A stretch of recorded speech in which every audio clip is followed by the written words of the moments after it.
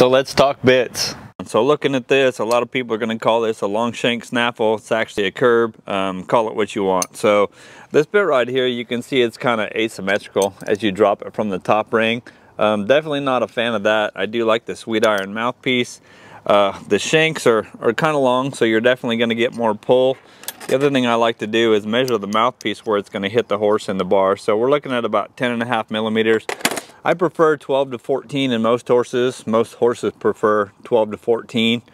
Other than that, this bit has a lot of movement. The cheek pieces swivel, a lot going on, so nothing wrong with it, but that's a little bit of a breakdown on how it works. The other thing is this bit, when you break it over, this is going to be about your ideal width from here to here. So we're probably looking at about 3 inches, even though it measures a 5 1/4 this way, probably about 3 inches. So we'll do tons of bit breakdowns.